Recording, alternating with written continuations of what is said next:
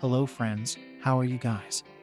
Friends, this is not a movie, this is a full detail review and fact video about this movie. If you want to know about this movie, then you must like this video because in today's video, we will tell you what is its story, which actors and actresses have worked in this film. The director, producer, cameraman of this film is going to talk about them in detail. We will talk about the post-production, pre-production budget and filming of this film. The star cast of the film will also give details about the supporting cast and production. Guys, if you want to know about this movie, you must watch this video. You will find all the details of this movie in this video. What is the story of this movie? If you like this video, then share it with your friends and subscribe our channel. Cold Pursuit is a 2019 action thriller film 789 directed by Hans-Peter Moland from a screenplay by Frank Baldwin. An international co-production. The film stars Liam Neeson, Tom Bateman, Tom Jackson, Emmy Rossum, Dominic Lombardozzi, Julia Jones, John DeMann, and Laura Dern. It is a remake of the 2014 Norwegian film In Order of Disappearance 𝐿, also directed by Moland, and follows a brooding and vengeful snowplow driver Neeson who starts killing the members of a drug cartel following the murder of his son. The film was released in the United States on February 8, 2019, by Lionsgate and Summit Entertainment. It grossed $76 million worldwide and received generally positive reviews from critics, who praised Neeson and Jackson's performances, action sequences, and dark humor.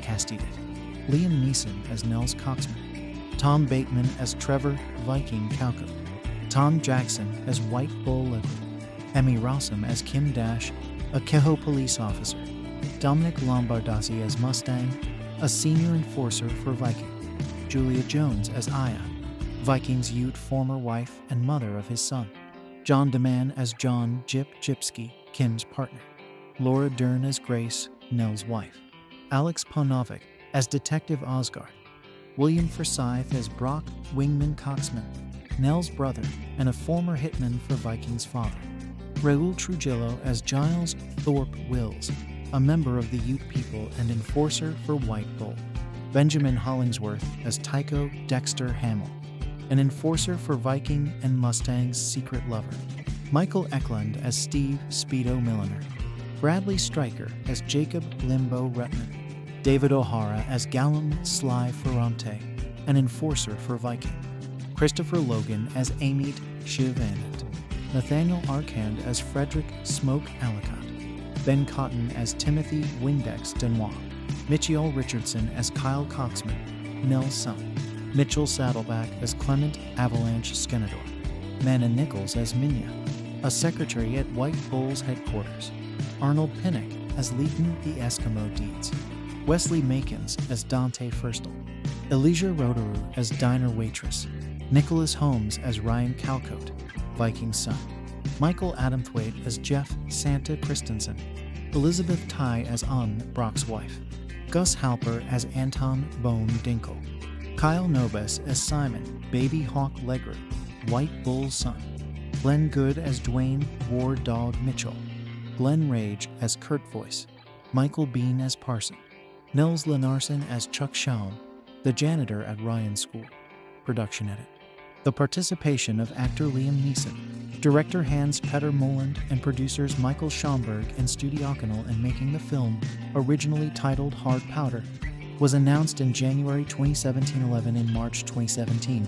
Dominic Lombardozzi, Emmy Rossum, Benjamin Hollingsworth, Laura Dern, William Forsythe, Julia Jones, and John DeMann joined the cast of the film 121,314,151,617 the next month. Alex Paunovic joined TAN. Principal photography began in March 2017 in Alberta, Canada.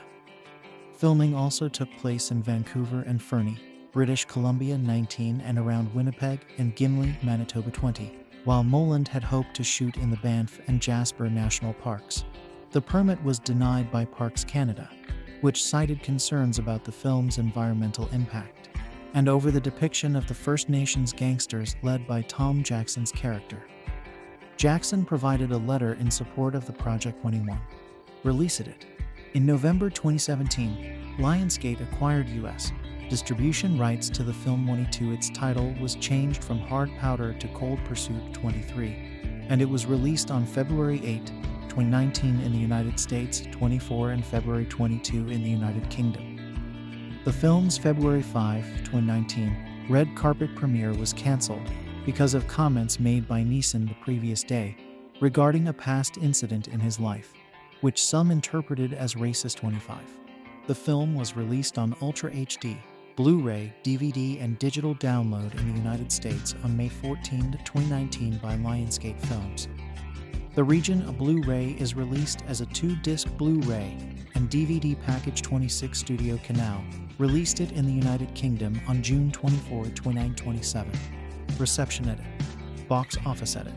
Cold Pursuit grossed $32.1 million in the United States and Canada, and $44.1 million in other territories, for a worldwide total of $76.2 million, against a production budget of $60 million too. In the United States and Canada, Cold Pursuit was released alongside What Men Want, the Lego Movie 2, the second part, and The Prodigy, and was projected to gross $710 million from 630 theaters in its opening weekend. 28 It made $36 million on its first day, including $540,000 from Thursday night previews. It went on to debut to $11 million, finishing third, behind the Lego Movie 2, and What Men Want. 30 in its second weekend, the film fell 45% to $6 million, finishing sixth, 31, and then $3 million in its third weekend, finishing 832. Critical response edit. On review aggregator website Rotten Tomatoes, the film holds an approval rating of 68% based on 186 reviews, with an average rating of 6/10.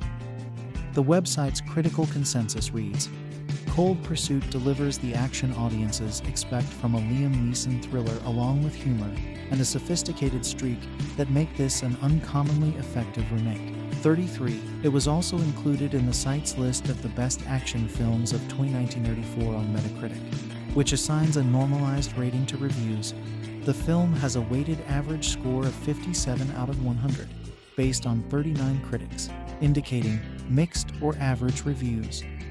35 audiences polled by CinemaScore gave the film an average grade of B on an A+ to F scale, while those at PostRack gave it an average 3 out of 5 stars and a 42% definite recommend. 3036. Chris Nashawati, writing for Entertainment Weekly, delivered a positive review, grading it a B+. If Cold Pursuit sounds like Murder by Numbers Liam Neeson Mad Libs, well, it kind of is. But what sets Cold Pursuit apart from its predecessors is its tone. It has the jokey, self-amused vibe of an Elmore Leonard novel or one of those wannabe Tarantino knockoffs that sprouted up like toadstools in the wake of Reservoir Dogs and Pulp Fiction and were quickly forgotten. It knows exactly what kind of movie it is, but that doesn't stand in the way of it goosing its bloodbath set pieces with irreverent, off-kilter gallows humor. 37. Richard Roper, writing for the Chicago Sun-Times, praised the film, awarding it 3.5 out of 4 stars. As characters with nicknames such as Sly and Mustang and Smoke and War Dog and Shiv and Drano enter, and often quickly exit the picture, Cold Pursuit moves forward with the assured and deliberate force of Nell's massive snowplow. And with Neeson at the wheel, Cold Pursuit is one fantastically hot mess of a movie. 38. Accolades it. Cold Pursuit was nominated for Best Action or Adventure Film at the 45th Saturn Awards, losing to Mission Impossible Fallout citation needed. Controversial. Liam Neeson was accused of racism after an interview with The Independent at a press junket for the film, published in February 2019. When 1940 Neeson explained his character's primal anger to the interviewer by recounting an experience he had many years ago. A woman close to him said she had been raped by a stranger, and Neeson asked what color skin the attacker had.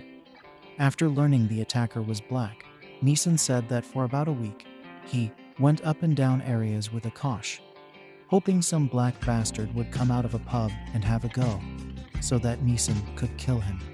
In the interview, Neeson also said he was ashamed to recount the experience, and that it was horrible that he did what he did. It's awful. But I did learn a lesson from it when I eventually thought, what the fuck are you doing? 142. In an appearance on Good Morning America, Neeson elaborated on his experience while denying being a racist, saying the incident occurred nearly 40 years ago, that he asked for physical attributes of the rapist other than race, that he would have done the same if the rapist was a Scot or a Brit or a Lithuanian, that he had purposely gone into black areas of the city, and that he did seek help from a priest after coming to his senses. Neeson said that the lesson of his experience was to open up, to talk about these things, as there was still underlying racism and bigotry in both the United States and Northern Ireland. The controversy of Neeson's comments led to the cancellation of the red carpet event for the premiere of the film 434-45, after being awarded Citizen of the Year by the fictional ski resort of 𝐾𝐬, Colorado. Snowplow driver Nels Coxman's quiet life is disrupted when his son dies from a forced heroin overdose. He learns that his son was murdered by a Denver drug cartel. He decides to seek vigilante justice, makes a sawed-off rifle, and kills 3 members of the cartel, dumping their bodies in a nearby river. Nels's wife Grace, angry at her husband's seemingly cold lack of grief, leaves him. The cartel's psychopathic drug lord, Trevor Viking Calcott, first suspects that these deaths are the work of his rival White Bull, a youth with whom he has so far avoided conflict. Viking has one of Bull's gangsters murdered, not knowing it is White Bull's only son. This drives White Bull to seek vengeance, and he orders his men to kidnap Viking's young son Ryan in retaliation, which starts a gang war. Nels seeks advice from his brother Brock, once a mob enforcer known as Wingman, and learns about Viking. Brock tells Nels that killing Viking requires a hired assassin, and he recommends a transplanted hitman known as the Eskimo. The Eskimo agrees to kill Viking for Nels' $90,000, but decides he can get another $90,000 from Viking by informing him that Coxman has hired him for the hit. Viking does not appreciate the Eskimo's lack of professional ethics and subsequently kills him. He thinks the Eskimo meant Brock Coxman, and he takes Brock in his car. Since Brock is dying of colorectal cancer, he claims responsibility for the hits to protect his brother. Viking tries in vain to stop the gang war by using one of his own men, Dexter, as a scapegoat and sending White Bull the man's head. This is insufficient to placate White Bull, who shoots the messenger. Meanwhile, Nels kidnaps Ryan from his prep school before White Bull's men can do so, in order to draw Viking into an ambush. Nels treats the boy well and protects him from the violence to come. Nels' identity is revealed to Viking by the prep school's janitor. Though promised us $10,000 for the tip, he too is killed after his disclosure. Nels calls Viking and tells him to come to his house alone, and when Viking says it will take him 3 hours, Nels takes Ryan with him to work. While Viking was lying, as he already knew Nels' address and was minutes away, he finds the house empty. His men toss the place to find clues about the kidnapper. While Nels teaches Ryan how to drive the snow equipment, Viking's men find out where Nels works and heads out. Mustang, silently grieving over Dexter's senseless death, tips off the ute. Both parties arrive at the company site, and most of them are killed in the ensuing shootout. Viking, attempting to drive away, is trapped when Nels uses heavy machinery to impale Viking's car with a shorn tree trunk, allowing White Bull to shoot Viking in the chest. He dies when found by 𝐾𝐬 police detectives Kimberly Dash and Jip. Detective Dash spots Ryan driving an industrial snowblower in the direction of 𝐾𝐬, but Dash elects not to follow. As Nels leaves the property in his snowplow to continue his work, White Bull jumps into the cab. After initially holding Nels at gunpoint, the two men drive away together, with both being satisfied for having avenged their respective children's death. The scene ends after Avalanche accidentally flies into the snowplow, being minced to death and shredded to bits. Cold Pursuit is the 2019 version of a recently minted tradition, the late winter Liam Neeson revenge flick. It's one of the strangest, least predictable movies he's made in years. which isn't the same thing as saying it's consistently good.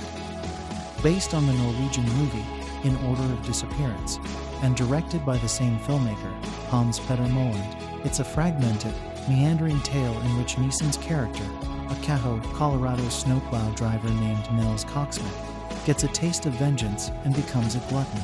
At times it plays less like a self-contained movie than a couple of episodes of a TV series that don't quite add up the way you wanted them to. It's a shame that it isn't better. At its best, it plays like a wry critique of this unexpectedly lucrative period of Neeson's career and a borderline spoof of the genre as a whole. Advertisement. Cold Pursuit kicks off with Nels accepting an award as Keho Citizen of the Year, then jumps ahead to the murder of his only son Kyle Michael Richardson, Neeson's real-life son with the late Natasha Richardson, an airport baggage handler kidnapped and killed by members of a local drug cartel over a mishandled cocaine shipment. The killers made Kyle's death look like a heroin overdose, even though the young man didn't do drugs, a touch that adds insult to injury. Nels swiftly dispatches the men directly responsible for his boy's murder, wraps their corpses in chicken wire, and dumps them off a waterfall so that they'll settle on the bottom of the Colorado River and be stripped clean by fish, an evidence disposal technique that he later says that he learned by reading crime fiction. Unsatisfied by the deaths that he metes out early on, Nels resolves to work his way up the underworld's ladder until he slays the boss of bosses, Trevor Viking Calcote Tom Bateman. Servant Season 2 official trailer Apple TV. Complications ensue, and not necessarily the ones you'd expect from having watched other Liam Neeson revenge movies. Moland and his American screenwriter, Frank Baldwin, play around with Western movie motifs, photographing the snow-packed mountains, valleys, and roads like panoramas in a John Ford cavalry picture, and envisioning a cowboys and Indians type rivalry between the White Run drug cartel that's responsible for Kyle's murder and a southern Ute Indian gang that mistakenly gets blamed for Nels' retaliatory spree. There's also commentary on how outlaws lust after cliched signifiers of respectability. This is conveyed mostly through Viking, a divorced yuppie clothes horse and preening psychopath who treats his own young son, Ryan Nicholas Holmes, like a pet, or some kind of experiment in conditioning, micromanaging his diet and recommending Lord of the Flies as a self-help manual. Advertisement. Like its source, this American remake is comparatively light on graphic violence.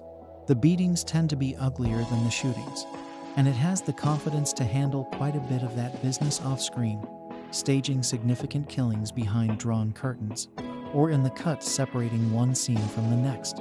The film also detours from the main story to spend quality time with Viking's drug gang, his henchmen including Dominic Lombardozzi as the aforementioned fantasy football sentimentalist, who refers to Mozart as Mozart, Nels' ex-criminal brother Brock Wingman Coxman William Forsyth, who got his nickname from Top Gun, a couple of Keho cops Emily Rossum and John DeMann trying to make sense of the mayhem, and assorted mates and exes.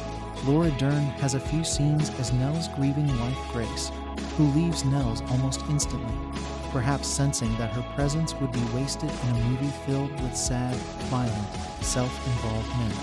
Advertisement. Cold Pursuit is at least 4/5 a dark comedy, filled with eccentric, often introverted and sad American archetypes. Most would be mesmerizing and/or hilarious if they had been fully fleshed out as characters, and if the film surrounding them were more elegantly structured and paced. The project suffers from a certain flatness in the characterizations, as well as from an inability to introduce new faces or arrange meetings between established characters when the plot needs them, as opposed to much later, when the audience is ready for the story to end and tends to view major new developments as narrative speed bumps. But even at its most navel-gazing and disorganized, Cold Pursuit still showcases elements you haven't seen before, like the tight-lipped hero asking how many words he's required to speak at an awards dinner, the henchman who keeps losing at fantasy football because he's too loyal to his favorite childhood teams and players, and the Ute crime boss who's saddened by the appropriation of his people's clothes and jewelry by white designers more so when he turns over a label and sees "Made in China." Advertisement.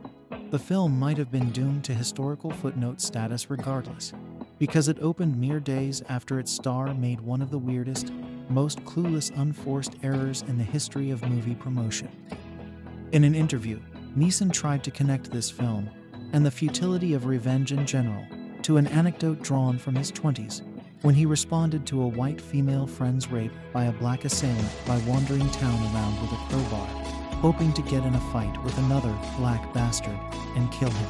Although Neeson didn't kill anyone back then, or even fight them, he flunked the present-day personal disclosure as advertising test by failing to realize that the racism part of his story, which he did not apologize for, or even note and explain, was as disturbing as the revenge part, which he condemned on the spot. Advertisement.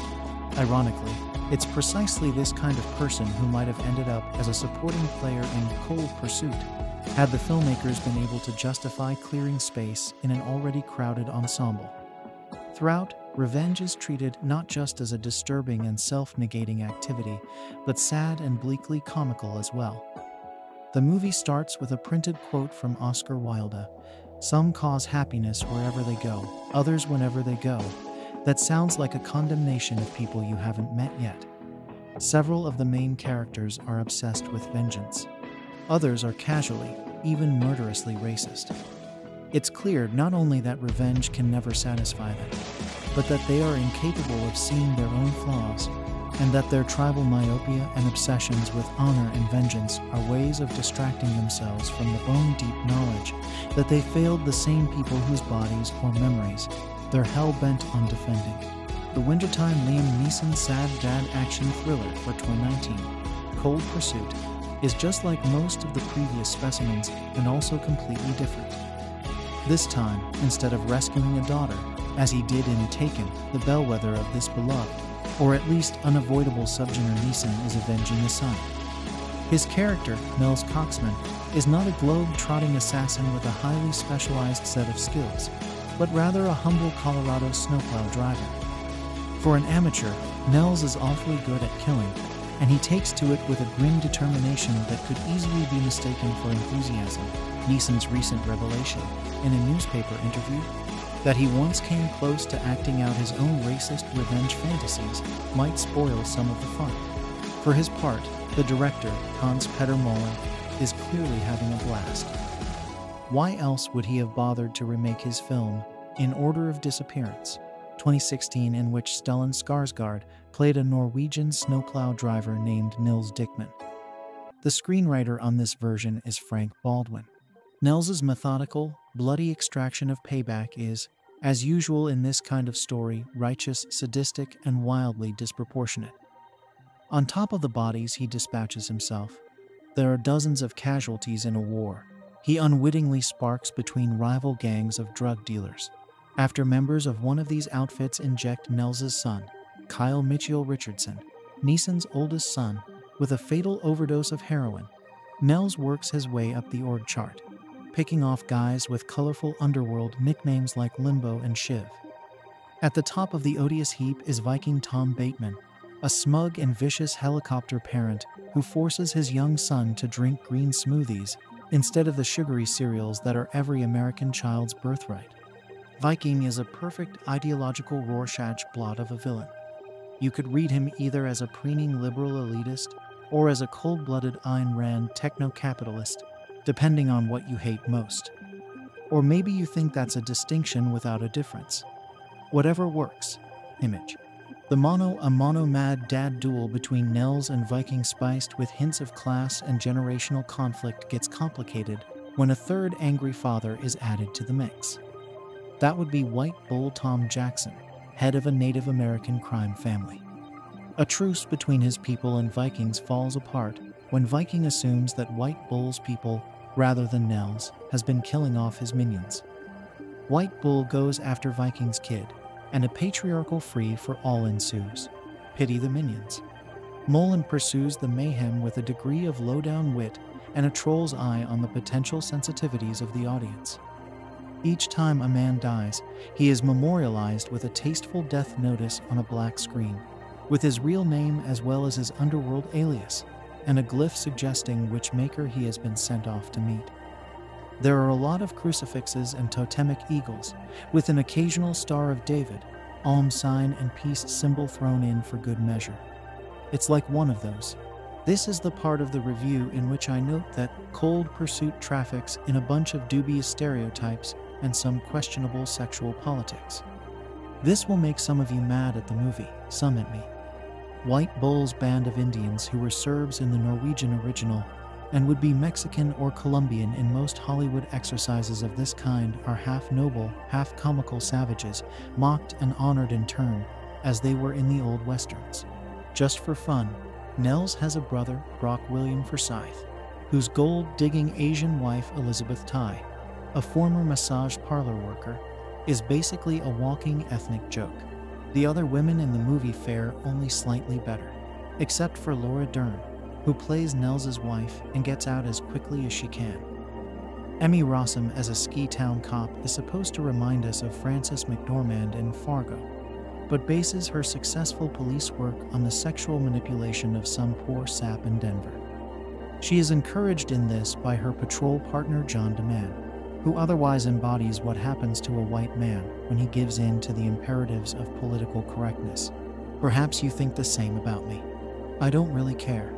And please don't get me wrong. I'm not accusing Cold Pursuit of being casually sexist or accidentally racist. On the contrary, its misogyny and racism strike me as perfectly deliberate, if also mostly disingenuous. That is, the movie works very hard to provoke a reaction like the one in the previous 2 paragraphs to justify the inevitable counter-reaction, and enjoying it can feel like an act of rebellion, which I totally get. I have kids and grievances of my own and blah blah blah. I can't deny that the glum, resentful, not giving a damn masculine vibe of Cold Pursuit has its appeal, as does Molin's blunt knack for efficient screen violence. As for the star, Neeson has whittled his winter persona down to a haggard nub of weary anger, purging any inkling of gentleness, melancholy, or self-awareness.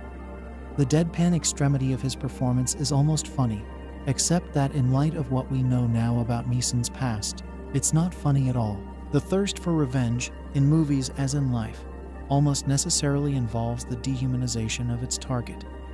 And if the movie itself is best taken as a joke, it's a very bad dad joke.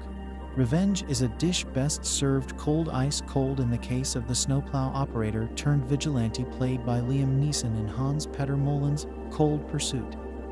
This remake of his Norwegian crime thriller, Kraftet Jotun, released stateside as In Order of Disappearance, about a father avenging his son, allows Molin to join the ranks of directors like Michael Hanke, Funny Games, George Sluizer, The Vanishing, and Takashi Shimizu, The Grudge, all of whom made English-language versions of their own foreign-language features. Molin's offering, however, finds renewed vigor within the additional changes and tonal adjustments. By pumping up the darkly comedic undertones, augmenting the frigid chill of the original, Molin's terrific, riveting noir-tinged picture distinguishes itself from other rote, reductive remakes. Having recently won Kehoe's Citizen of the Year trophy, upstanding family man Nels Coxman Neeson is a pillar of the community. He's the guy that keeps the quiet Colorado ski resort area functioning, high-powering through tons of snow to maintain the roadways during the high season. When not running his small business, Nels maintains an idyllic log cabin home in the mountains, a happy marriage to wife Grace Laura Dern, and a good relationship with adult son Kyle Mitchell Richardson, Neeson's real-life son with Natasha Richardson. Then Kyle turns up dead from a heroin overdose. While his grief-stricken wife accepts the cause of death at face value, Nels does not and plunges into a depressive, near-suicidal state until his son's work colleague Dante Wesley Makins shows up at Nels' shop, battered and bloodied, insisting that Kyle was the hapless victim of a drug smuggling deal gone wrong. A criminal syndicate had been using the local airport where they worked as baggage handlers to smuggle in shipments of cocaine. Nels takes it upon himself to follow the tracks up the chain of command, funneling his sorrow and despair into fisticuffs, fighting his way through the criminal underworld, inflicting pain on those who perpetrated his son's cruel murder.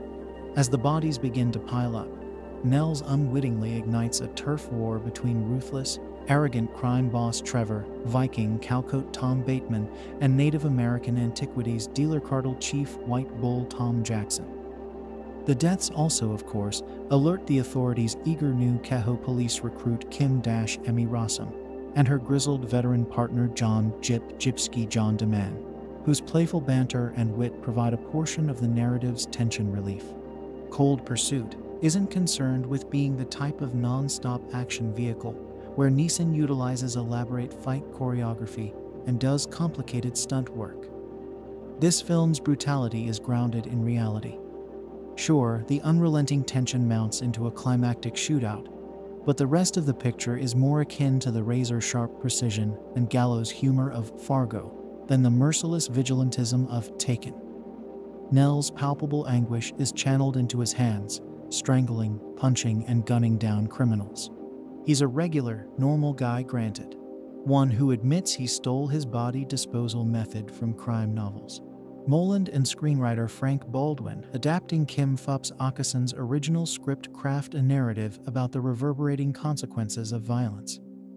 The filmmakers masterfully explore this theme through the relationships between romantic partners.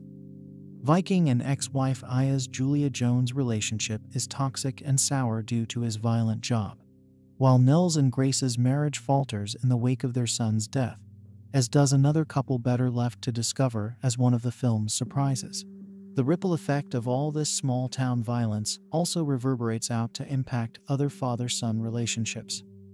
How sons internalize the burdens of their fathers is shown through the tenuous bond between cruel, cold Viking and his sensitive, smart young son Ryan Nicholas Holmes. Viking lives in the shadow of his own father's legacy as successor to an iconic kingpin, constantly being compared to him. Nels and White Bull both represent fathers dealing with tragedy, each discovering how to handle the different facets of grief caused by losing their sons. Plus, Moland and Baldwin place the consequences in a cultural context, showing the effects of Native Americans' land stolen and their culture appropriated as made-in-China souvenirs. On the technical side, Moland and company deliver a restrained aesthetic. Blood splatters pop against the snowbanks and stark white wedding dresses. DP Philip Ogard's polished sheen lends depth and dimension, beautifully contrasting the grittiness of the narrative. Jorgen Stangeby Larsson's production design keeps the proceedings from looking flat. Viking's impeccably clean lair, a modern manse bedecked with glass windows, acts as a shorthand for his character traits. This clashes with our hero's cozy home, telling us more about who lives there. White Bull's antiquities warehouse is lavish, with sparkling chandeliers, supple tapestries, and taxidermy. Despite not retaining the same tones as the original score, which flirts with a Western-influenced lawlessness, George Fenton's compositions help to give this iteration a slightly reshaped, chiseled identity. Throughout his career, Liam Neeson has played a variety of boxers and badasses, but it wasn't until 2008, when he starred in Taken, that his reputation was solidified as this generation's Charles Bronson. Following Taken, Neeson appeared in film after film as put-upon dads or aging veterans kicking ass and vengefully murdering the wicked. Indeed, Neeson appeared in so many of these films that my own personal circle of friends began counting them as unofficial sequels to Taken. The Next 3 Days was Taken 2, Unknown was Taken 3, The Grey was Taken 4, Taken 2 was Taken 5, etc. At first glance, Hans Petter Moland's Cold Pursuit, a remake of his own 2014 Norwegian film In Order of Disappearance, appears to be yet another rollicking and shallow Neeson kicks ass and takes names revenge thriller. The plot certainly apes familiar talking points. When Nels Coxman's son is killed by a vengeful drug dealer, Coxman, a regular citizen who drives the snowplow in his tiny Colorado ski resort township, begins stalking and killing the men responsible. Luckily for Coxman, the drug dealers are sloppy enough that they can easily be located and murdered by a sexagenarian snowplow driver. But after the first few murders and Coxman is aggressively methodical, Cold Pursuit slows down, mellows, scatters its focus, and becomes something far more interesting than a typical Death Wish knockoff.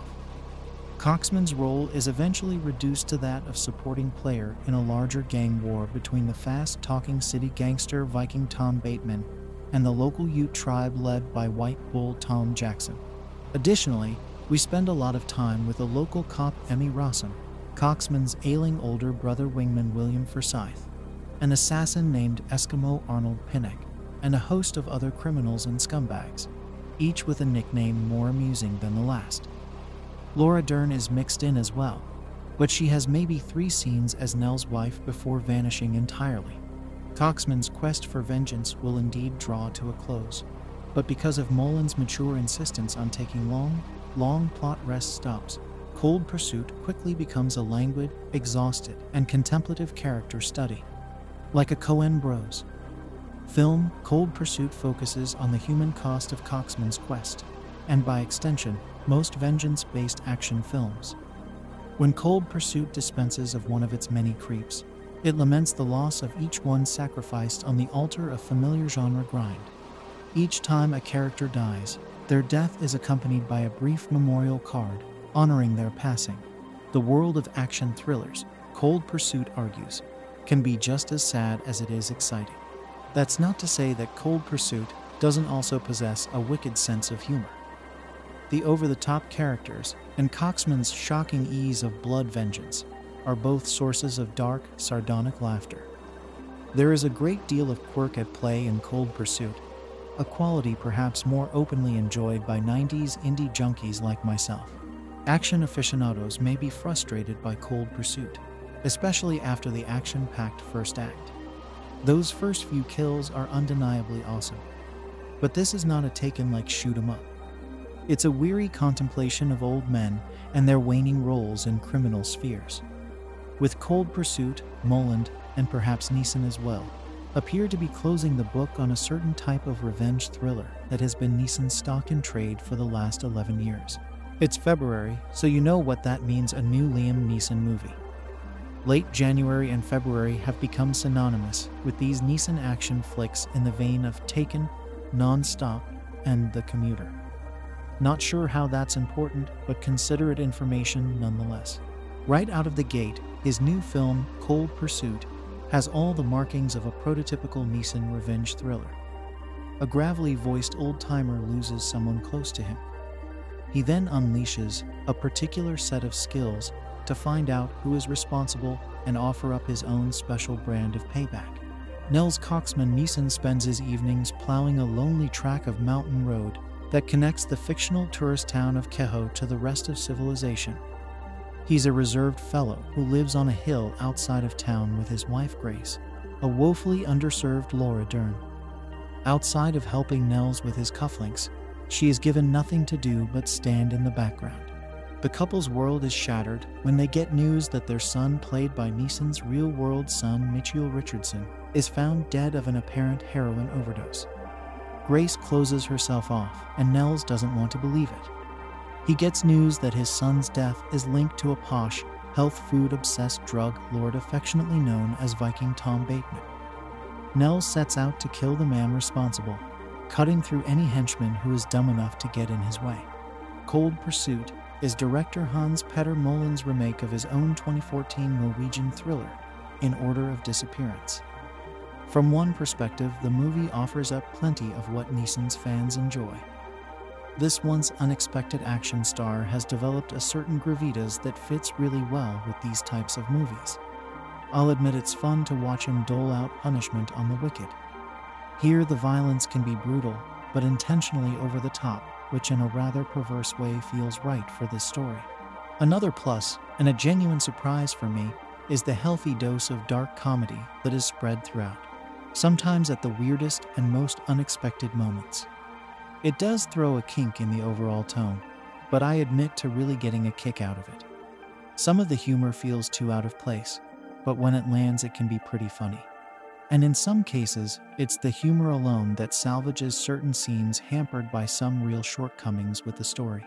One of the biggest disappointments is in how little attention Mullen gives to the emotions of his characters, most notably Nels. The film deals in some pretty heavy subject matter, yet it only offers a couple of moments for Nels and Grace to show any hint of sorrow or pain. And as he starts offing Vikings low-level thugs, he does so in the most detached and dispassionate way.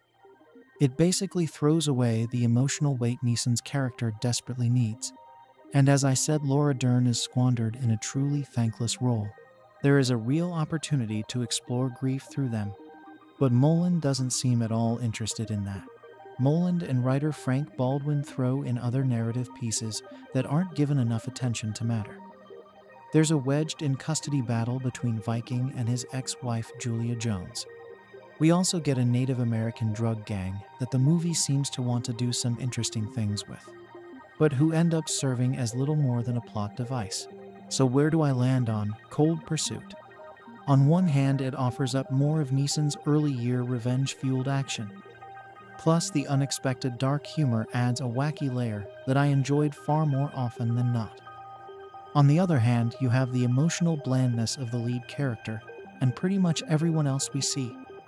They all operate at the exact same temperature.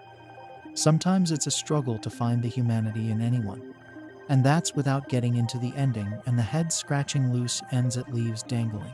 So I land in the middle, completely aware of the movie's sense of uniqueness, but also bummed at how it misses a mark it could have easily hit. Cold Pursuit is not taken. It's not any of Liam Neeson's action thrillers, and it's not trying to be. If anything, Cold Pursuit, Hans Petter Moland's adaptation of his 2014 Norwegian film In Order of Disappearance, is a parody of the revenge film that has little patience for characterization or relationships. Rather than dive into the interior lives of its characters, Cold Pursuit relishes the thinnest of motivations to rack up a body count. Moland and screenwriter Frank Baldwin revel in the absurdity of the revenge movie, and they make the most of poking fun at its conventions in darkly comic fashion.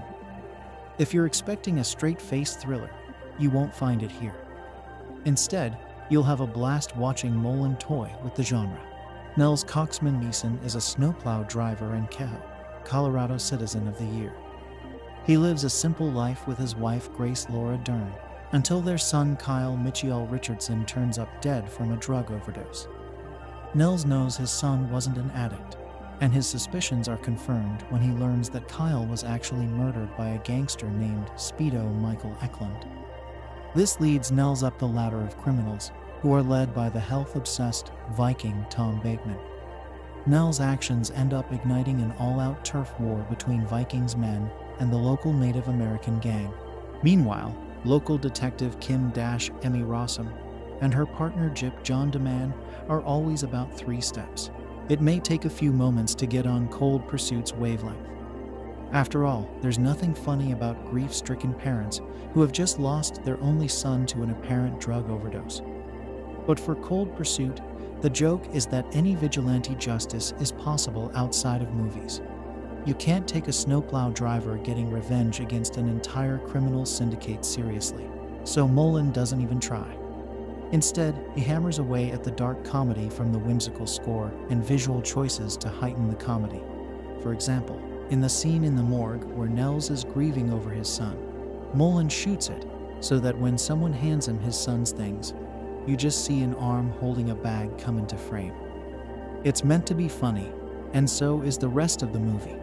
Once you accept Cold Pursuit as the dark comedy that it is, the film is a blast where its only real hurdle is in how to keep the story going. If you just have Liam Neeson murdering thugs one by one for 2 hours and disposing of their bodies, that gets repetitive. In order to keep the movie funny, the plot has to sprawl outwards, bringing in Nels' brother and former criminal Brock William Forsyth, bringing in the Native American gang, bringing in the only 2 cops working on a series of murders, and so forth. For Cold Pursuit, intimacy is the enemy. You never know Kyle as a person, or really even Nels. Their relationship is defined only as father and son. For Moland, the comedy is in the canvas, and if you try to make it personal and specific, then you have to ditch absurdity and go for reality.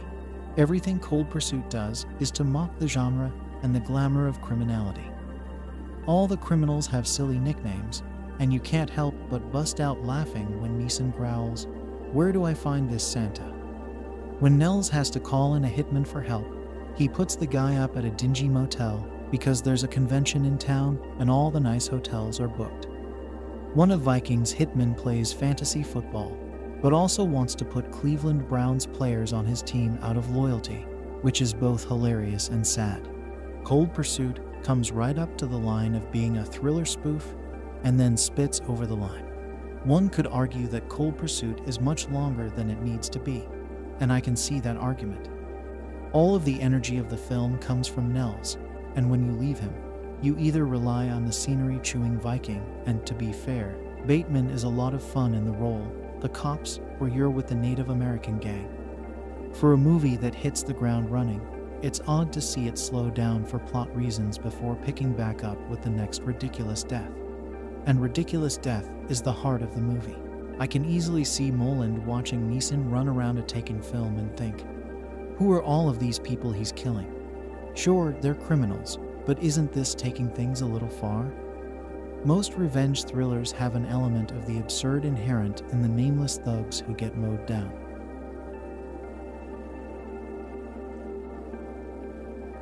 Cold Pursuit is a 2019 action thriller film 789 directed by Hans-Petter Moland from a screenplay by Frank Baldwin.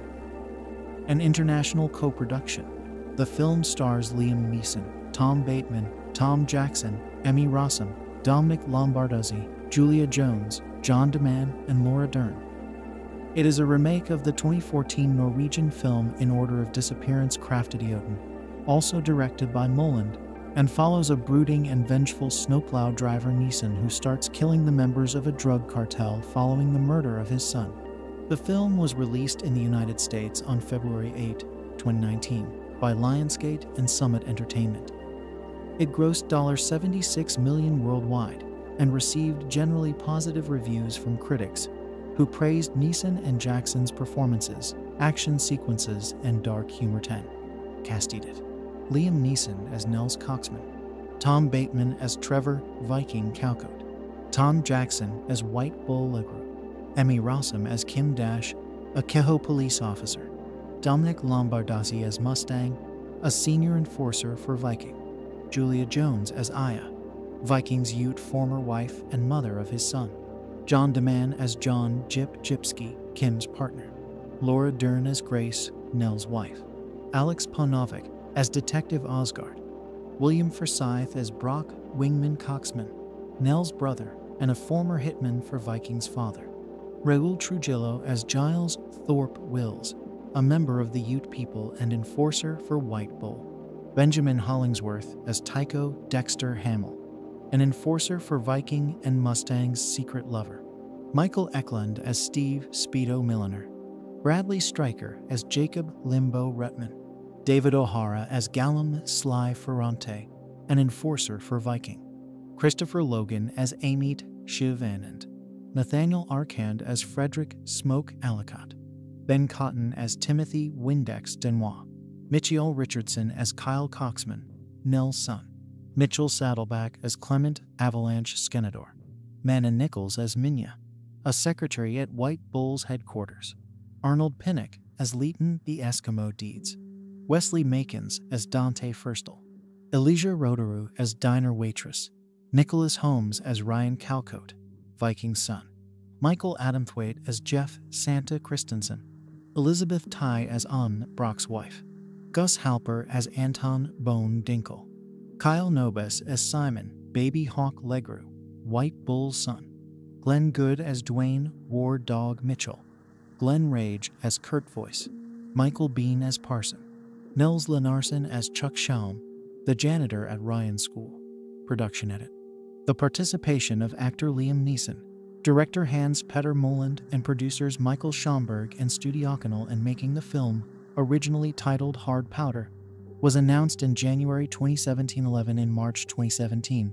Dominic Lombardozzi, Emmy Rossum, Benjamin Hollingsworth, Laura Dern, William Forsythe, Julia Jones, and John DeMann joined the cast of the film 121,314,151,617 the next month. Alex Paunovic joined TAN. Principal photography began in March 2017 in Alberta, Canada.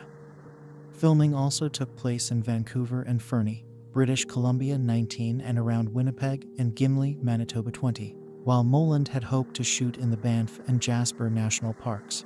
The permit was denied by Parks Canada, which cited concerns about the film's environmental impact and over the depiction of the First Nations gangsters led by Tom Jackson's character. Jackson provided a letter in support of the project when he released it. In November 2017, Lionsgate acquired U.S. distribution rights to the film 22. Its title was changed from Hard Powder to Cold Pursuit 23, and it was released on February 8, 2019 in the United States, 24 and February 22 in the United Kingdom. The film's February 5, 2019 red carpet premiere was cancelled because of comments made by Neeson the previous day regarding a past incident in his life, which some interpreted as racist. 25. The film was released on Ultra HD, Blu-ray, DVD, and digital download in the United States on May 14, 2019 by Lionsgate Films. The region of Blu-ray is released as a 2-disc Blu-ray and DVD package. 26 Studio Canal released it in the United Kingdom on June 24, 2027. Reception edit. Box office edit. Cold Pursuit grossed $32.1 million in the United States and Canada and $44.1 million in other territories for a worldwide total of $76.2 million against a production budget of $60 million too. In the United States and Canada, Cold Pursuit was released alongside What Men Want, the Lego Movie 2, the second part, and The Prodigy, and was projected to gross $710 million from 630 theaters in its opening weekend. 28 It made $36 million on its first day, including $540,000 from Thursday night previews. It went on to debut to $11 million, finishing third, behind the Lego Movie 2 and What Men Want. 30 in its second weekend, the film fell 45% to $6 million, finishing sixth, 31, and then $3 million in its third weekend, finishing 832. Critical response to it. On review aggregator website Rotten Tomatoes, the film holds an approval rating of 68% based on 186 reviews, with an average rating of 6/10. The website's critical consensus reads, Cold Pursuit delivers the action audiences expect from a Liam Neeson thriller along with humor and a sophisticated streak that make this an uncommonly effective remake. 33. It was also included in the site's list of the best action films of 1934 on Metacritic, which assigns a normalized rating to reviews. The film has a weighted average score of 57 out of 100, based on 39 critics, indicating mixed or average reviews. 35 audiences polled by CinemaScore gave the film an average grade of B on an A+ to F scale, while those at PostRac gave it an average 3 out of 5 stars and a 42% definite recommend. 3036. Chris Nashawati, writing for Entertainment Weekly, delivered a positive review, grading it a B+. If Cold Pursuit sounds like Murder by Numbers Liam Neeson Mad Libs, well, it kind of is. But what sets Cold Pursuit apart from its predecessors is its tone. It has the jokey, self-amused vibe of an Elmore Leonard novel or one of those wannabe Tarantino knockoffs that sprouted up like toadstools in the wake of Reservoir Dogs and Pulp Fiction and were quickly forgotten. It knows exactly what kind of movie it is, but that doesn't stand in the way of it goosing its bloodbath set pieces with irreverent, off-kilter gallows humor. 37. Richard Roper, writing for the Chicago Sun-Times, praised the film, awarding it 3/5 out of 4 stars. As characters with nicknames such as Sly and Mustang and Smoke and War Dog and Shiv and Drano enter, and often quickly exit the picture, Cold Pursuit moves forward with the assured and deliberate force of Nell's massive snowplow. And with Neeson at the wheel, Cold Pursuit is one fantastically hot mess of a movie. 38. Accolades it. Cold Pursuit was nominated for Best Action or Adventure Film at the 45th Saturn Awards, losing to Mission Impossible. Fallout citation needed. Controversy. Liam Neeson was accused of racism after an interview with The Independent at a press junket for the film, published in February 2019. 1940 Neeson explained his character's primal anger to the interviewer by recounting an experience he had many years ago. A woman close to him said she had been raped by a stranger, and Neeson asked what color skin the attacker had. After learning the attacker was black, Neeson said that for about a week, he went up and down areas with 𝐿𝐵𝐾𝐲, hoping some black bastard would come out of a pub and have a go, so that Neeson could kill him. In the interview, Neeson also said he was ashamed to recount the experience and that it was horrible that he did what he did. It's awful. But I did learn a lesson from it when I eventually thought, what the fuck are you doing? 14142. In an appearance on Good Morning America, Neeson elaborated on his experience while denying being a racist, saying the incident occurred nearly 40 years ago, that he asked for physical attributes of the rapist other than race, that he would have done the same if the rapist was a Scot or a Brit or a Lithuanian, that he had purposely gone into black areas of the city, and that he did seek help from a priest after coming to his senses. Neeson said that the lesson of his experience was to open up, to talk about these things, as there was still underlying racism and bigotry in both the United States and Northern Ireland. The controversy of Neeson's comments led to the cancellation of the red carpet event for the premiere of the film 434-45. After being awarded Citizen of the Year by the fictional ski resort of 𝐾𝐬, Colorado, snowplow driver Nels Coxman's quiet life is disrupted when his son dies from a forced heroin overdose. He learns that his son was murdered by a Denver drug cartel. He decides to seek vigilante justice, makes a sawed-off rifle, and kills 3 members of the cartel, dumping their bodies in a nearby river. Nels's wife Grace, angry at her husband's seemingly cold lack of grief, leaves him. The cartel's psychopathic drug lord, Trevor 𝐌𝐸𝐾𝐿 𝐂𝐫𝐢𝐞, first suspects that these deaths are the work of his rival White Bull, a youth with whom he has so far avoided conflict. 𝐌𝐸𝐾𝐿 has one of Bull's gangsters murdered, not knowing it is White Bull's only son. This drives White Bull to seek vengeance, and he orders his men to kidnap 𝐌𝐸𝐾𝐿's young son Ryan in retaliation, which starts a gang war. Nels seeks advice from his brother Brock, once a mob enforcer known as Wingman, and learns about 𝐌𝐸𝐾𝐿. Brock tells Nels that killing 𝐌𝐸𝐾𝐿 requires a hired assassin, and he recommends a transplanted hitman known as the Eskimo. The Eskimo agrees to kill 𝐌𝐸𝐾𝐿 for Nels' $90,000. But decides he can get another $90,000 from 𝐌𝐸𝐾𝐿 by informing him that Coxman has hired him for the hit. 𝐌𝐸𝐾𝐿 does not appreciate the Eskimos' lack of professional ethics and subsequently kills him. He thinks the Eskimo meant Brock Coxman, and he takes Brock in his car. Since Brock is dying of colorectal cancer, he claims responsibility for the hits to protect his brother. 𝐌𝐸𝐾𝐿 tries in vain to stop the gang war by using one of his own men, Dexter, as a scapegoat and sending White Bull the man's head. This is insufficient to placate White Bull, who shoots the messenger. Meanwhile, Nels kidnaps Ryan from his prep school before White Bull's men can do so, in order to draw 𝐌𝐸𝐾𝐿 into an ambush. Nels treats the boy well and protects him from the violence to come. Nels' identity is revealed to 𝐌𝐸𝐾𝐿 by the prep school's janitor. Though promised us $10,000 for the tip, he too is killed after his disclosure. Nels calls 𝐌𝐸𝐾𝐿 and tells him to come to his house alone, and when 𝐌𝐸𝐾𝐿 says it will take him 3 hours, Nels takes Ryan with him to work. While 𝐌𝐸𝐾𝐿 was lying, as he already knew Nels' address and was minutes away, he finds the house empty. His men toss the place to find clues about the kidnapping. While Nels teaches Ryan how to drive the snow equipment, 𝐌𝐸𝐾𝐿's men find out where Nels works and heads out. Mustang, silently grieving over Dexter's senseless death, tips off the ute. Both parties arrive at the company site, and most of them are killed in the ensuing shootout. 𝐷𝐸𝐾𝐿, attempting to drive away, is trapped when Nels uses heavy machinery to impale 𝐷𝐸𝐾𝐿's car with a shorn tree trunk, allowing White Bull to shoot 𝐷𝐸𝐾𝐿 in the chest.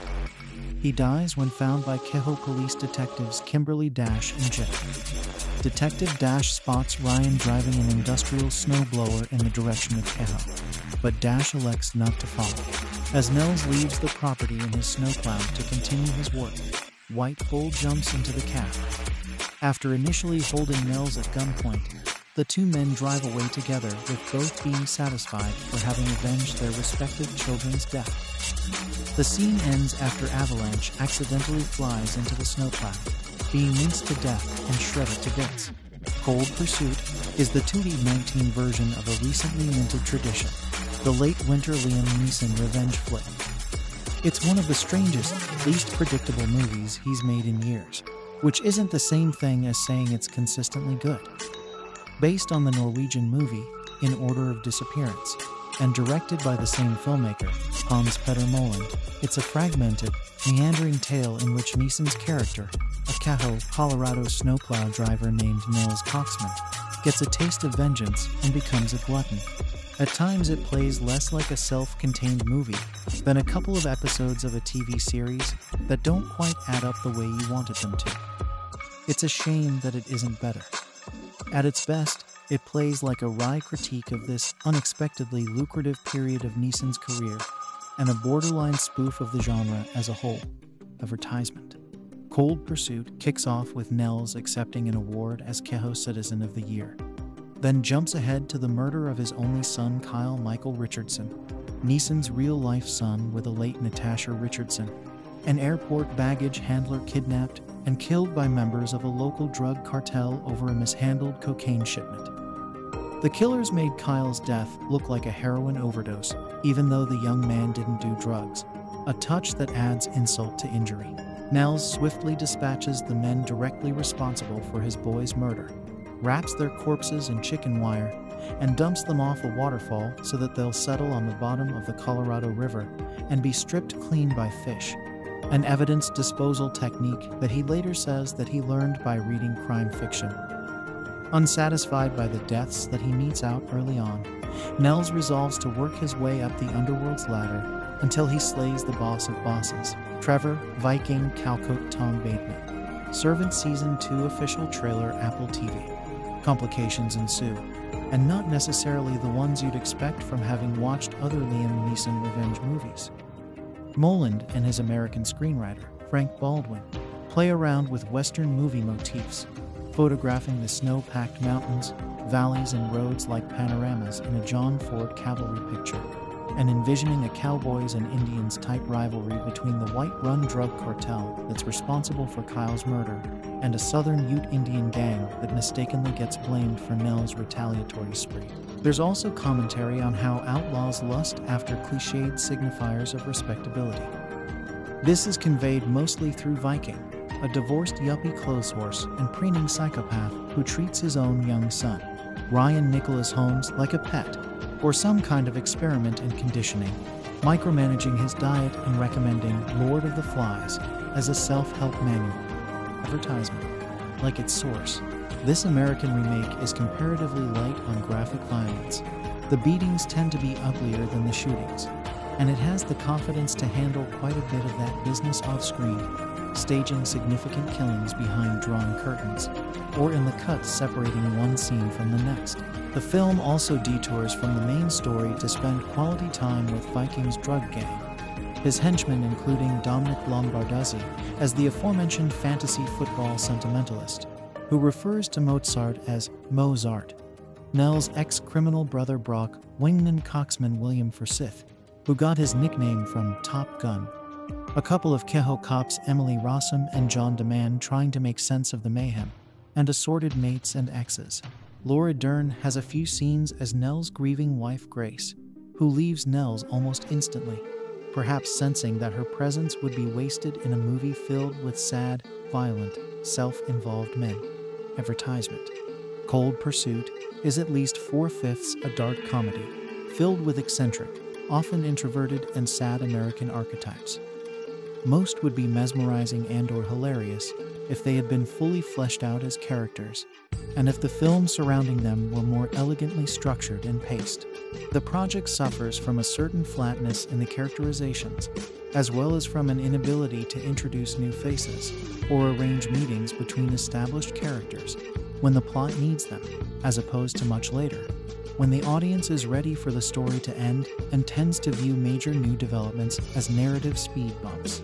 But even at its most navel-gazing and disorganized, Cold Pursuit still showcases elements you haven't seen before, like the tight-lipped hero asking how many words he's required to speak at an awards dinner, the henchman who keeps losing at fantasy football because he's too loyal to his favorite childhood teams and players, and the Ute crime boss who's saddened by the appropriation of his people's clothes and jewelry by white designers, more so when he turns over a label and sees "Made in China." Advertisement. The film might have been doomed to historical footnote status regardless, because it opened mere days after its star made one of the weirdest, most clueless unforced errors in the history of movie promotion. In an interview, Neeson tried to connect this film, and the futility of revenge in general, to an anecdote drawn from his 20s, when he responded to a white female friend's rape by a black assailant by wandering town around with a crowbar, hoping to get in a fight with another black bastard and kill him. Although Neeson didn't kill anyone back then, or even fight them, he flunked the present-day personal disclosure as advertising test by failing to realize that the racism part of his story, which he did not apologize for, or even note and explain, was as disturbing as the revenge part, which he condemned on the spot. Advertisement. Ironically, it's precisely this kind of person who might have ended up as a supporting player in Cold Pursuit, had the filmmakers been able to justify clearing space in an already crowded ensemble. Throughout, revenge is treated not just as a disturbing and self-negating activity, but sad and bleakly comical as well. The movie starts with a printed quote from Oscar Wilde: "Some cause happiness wherever they go, others whenever they go." That sounds like a condemnation of people you haven't met yet. Several of the main characters are obsessed with vengeance. Others are casually, even murderously racist. It's clear not only that revenge can never satisfy them, but that they are incapable of seeing their own flaws, and that their tribal myopia and obsessions with honor and vengeance are ways of distracting themselves from the bone-deep knowledge that they failed the same people whose bodies or memories they're hell-bent on defending. The wintertime Liam Neeson sad dad action thriller for 2019, Cold Pursuit, is just like most of the previous specimens and also completely different. This time, instead of rescuing a daughter, as he did in Taken, the bellwether of this beloved, or at least unavoidable subgenre, Neeson is avenging a son. His character, Nels Coxman, is not a globe-trotting assassin with a highly specialized set of skills, but rather a humble Colorado snowplow driver. For an amateur, Nels is awfully good at killing, and he takes to it with a grim determination that could easily be mistaken for enthusiasm. Neeson's recent revelation, in a newspaper interview, that he once came close to acting out his own racist revenge fantasies might spoil some of the fun. For his part, the director, Hans-Peter Molland, is clearly having a blast. Why else would he have bothered to remake his film, In Order of Disappearance, 2016, in which Stellan Skarsgård played a Norwegian snowplow driver named Nils Dickman? The screenwriter on this version is Frank Baldwin. Nels's methodical, bloody extraction of payback is, as usual in this kind of story, righteous, sadistic, and wildly disproportionate. On top of the bodies he dispatches himself, there are dozens of casualties in a war he unwittingly sparks between rival gangs of drug dealers. After members of one of these outfits inject Nels's son, Kyle Mitchell Richardson, Neeson's oldest son, with a fatal overdose of heroin, Nels works his way up the org chart, picking off guys with colorful underworld nicknames like Limbo and Shiv. At the top of the odious heap is Viking Tom Bateman, a smug and vicious helicopter parent who forces his young son to drink green smoothies instead of the sugary cereals that are every American child's birthright. Viking is a perfect ideological Rorschach blot of a villain. You could read him either as a preening liberal elitist or as a cold-blooded Ayn Rand techno-capitalist, depending on what you hate most. Or maybe you think that's a distinction without a difference. Whatever works. Image. The mono-mad dad duel between Nels and Viking, spiced with hints of class and generational conflict, gets complicated when a third angry father is added to the mix. That would be White Bull Tom Jackson, head of the Native American crime family. A truce between his people and Vikings falls apart when Viking assumes that White Bull's people, rather than Nels, has been killing off his minions. White Bull goes after Viking's kid, and a patriarchal free for all ensues. Pity the minions. Mullen pursues the mayhem with a degree of low-down wit and a troll's eye on the potential sensitivities of the audience. Each time a man dies, he is memorialized with a tasteful death notice on a black screen, with his real name as well as his underworld alias, and a glyph suggesting which maker he has been sent off to meet. There are a lot of crucifixes and totemic eagles, with an occasional Star of David, alms sign and peace symbol thrown in for good measure. It's like one of those. This is the part of the review in which I note that Cold Pursuit traffics in a bunch of dubious stereotypes and some questionable sexual politics. This will make some of you mad at the movie, some at me. White Bull's band of Indians who were Serbs in the Norwegian original and would be Mexican or Colombian in most Hollywood exercises of this kind are half noble, half comical savages, mocked and honored in turn, as they were in the old westerns. Just for fun, Nels has a brother, Brock William Forsyth, whose gold-digging Asian wife, Elizabeth Ty, a former massage parlor worker, is basically a walking ethnic joke. The other women in the movie fare only slightly better, except for Laura Dern, who plays Nels' wife and gets out as quickly as she can. Emmy Rossum as a ski-town cop is supposed to remind us of Frances McDormand in Fargo, but bases her successful police work on the sexual manipulation of some poor sap in Denver. She is encouraged in this by her patrol partner John DeMann, who otherwise embodies what happens to a white man when he gives in to the imperatives of political correctness. Perhaps you think the same about me. I don't really care. And please don't get me wrong. I'm not accusing Cold Pursuit of being casually sexist or accidentally racist. On the contrary, its misogyny and racism strike me as perfectly deliberate, if also mostly disingenuous. That is, the movie works very hard to provoke a reaction like the one in the previous 2 paragraphs to justify the inevitable counter-reaction, and enjoying it can feel like an act of rebellion, which I totally get. I have kids and grievances of my own and blah blah blah. I can't deny that the glum, resentful, not giving a damn masculine vibe of Cold Pursuit has its appeal, as does Mullen's blunt knack for efficient screen violence. As for the star, Neeson has whittled his winter persona down to a haggard nub of weary anger, purging any inkling of gentleness, melancholy, or self-awareness.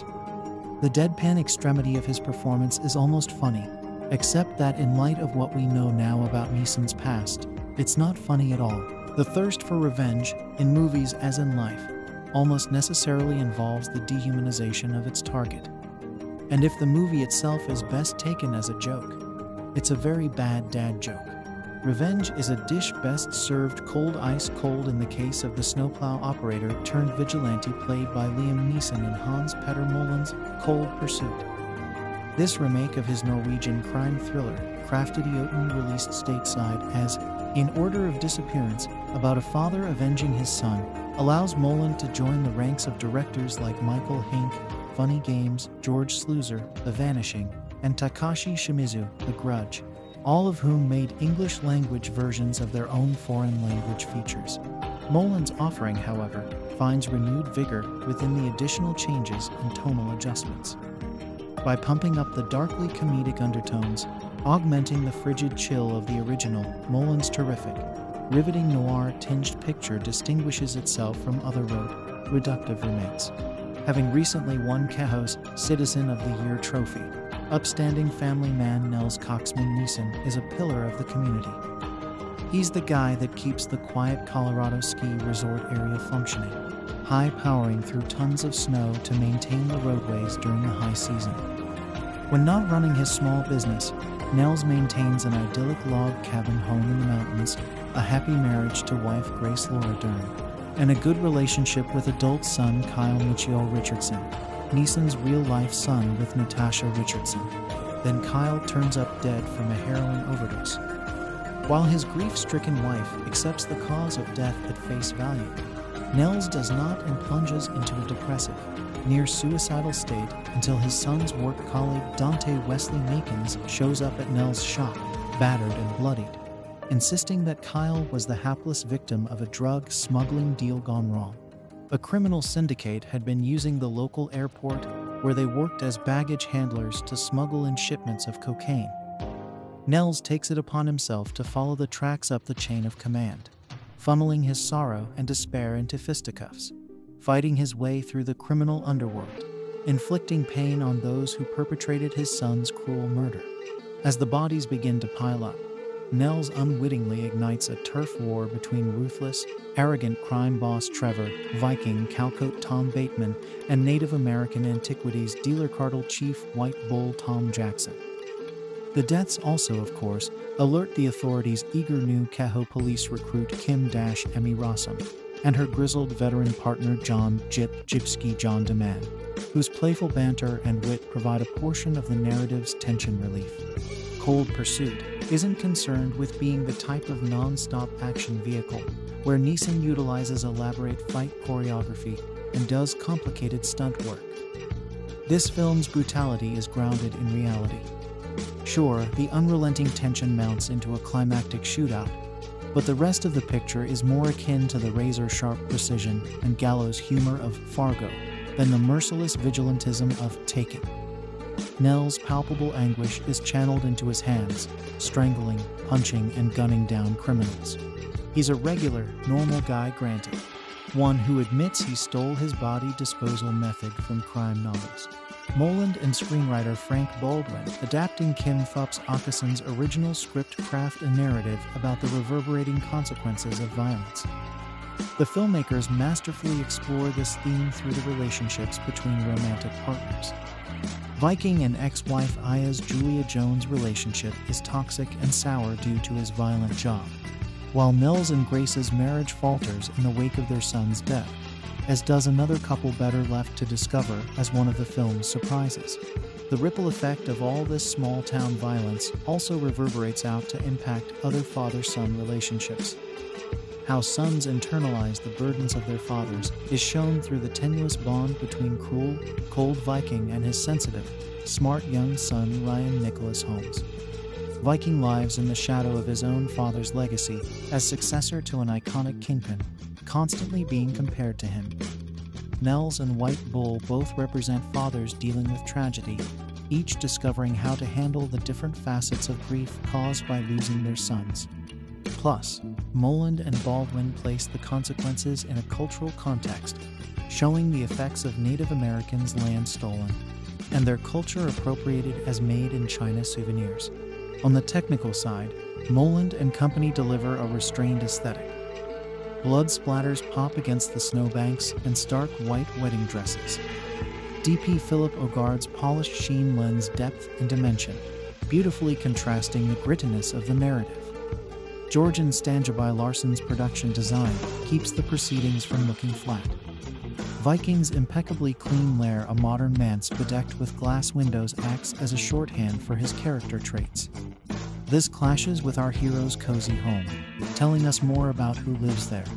White Bull's antiquities warehouse is lavish, with sparkling chandeliers, supple tapestries, and taxidermy. Despite not retaining the same tones as the original score, which flirts with a Western-influenced lawlessness, George Fenton's compositions help to give this iteration a slightly reshaped, chiseled identity.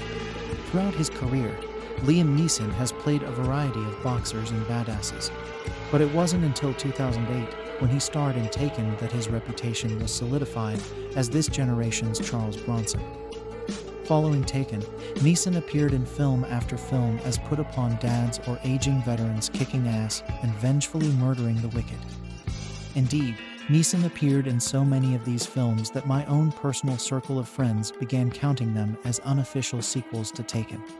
The Next 3 Days was Taken 2, Unknown was Taken 3, The Grey was Taken 4, Taken 2 was Taken 5, etc. At first glance, Hans Petter Moland's Cold Pursuit, a remake of his own 2014 Norwegian film In Order of Disappearance, appears to be yet another rollicking and shallow Neeson kicks ass and takes names revenge thriller. The plot certainly apes familiar talking points. When Nels Coxman's son is killed by a vengeful drug dealer, Coxman, a regular citizen who drives the snowplow in his tiny Colorado ski resort township, begins stalking and killing the men responsible. Luckily for Kovsman, the drug dealers are sloppy enough that they can easily be located and murdered by a sexagenarian snowplow driver. But after the first few murders and Kovsman is aggressively methodical, Cold Pursuit slows down, mellows, scatters its focus, and becomes something far more interesting than a typical Death Wish knockoff. Kovsman's role is eventually reduced to that of supporting player in a larger gang war between the fast-talking city gangster Viking Tom Bateman and the local Ute tribe led by White Bull Tom Jackson.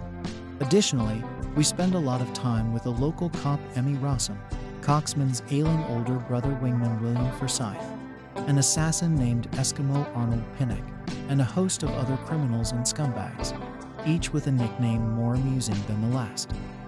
Laura Dern is mixed in as well, but she has maybe 3 scenes as Nell's wife before vanishing entirely.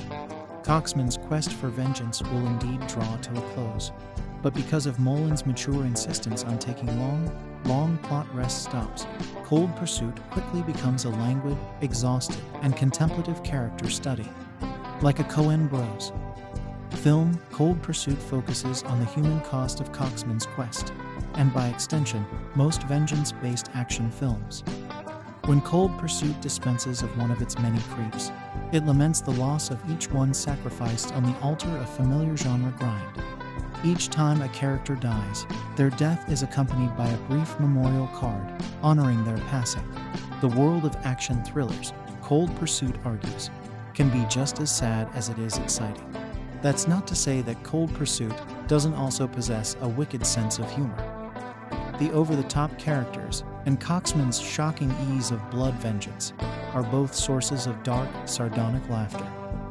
There is a great deal of quirk at play in Cold Pursuit, a quality perhaps more openly enjoyed by 90s indie junkies like myself. Action aficionados may be frustrated by Cold Pursuit, especially after the action-packed first act. Those first few kills are undeniably awesome, but this is not a Taken like shoot 'em up. It's a weary contemplation of old men and their waning roles in criminal spheres.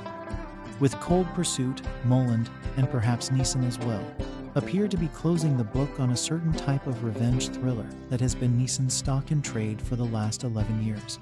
It's February, so you know what that means: a new Liam Neeson movie. Late January and February have become synonymous with these Neeson action flicks in the vein of Taken, Non-Stop, and The Commuter. Not sure how that's important, but consider it information nonetheless. Right out of the gate, his new film, Cold Pursuit, has all the markings of a prototypical Neeson revenge thriller. A gravelly voiced old-timer loses someone close to him. He then unleashes a particular set of skills to find out who is responsible and offer up his own special brand of payback. Nels Kovsman Neeson spends his evenings plowing a lonely track of mountain road that connects the fictional tourist town of 𝐾𝐲 to the rest of civilization. He's a reserved fellow who lives on a hill outside of town with his wife Grace, a woefully underserved Laura Dern. Outside of helping Nels with his cufflinks, she is given nothing to do but stand in the background.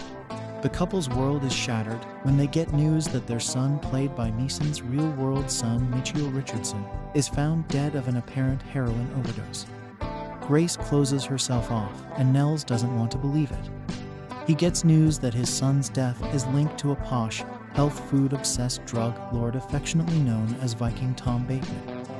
Nels sets out to kill the man responsible, cutting through any henchman who is dumb enough to get in his way.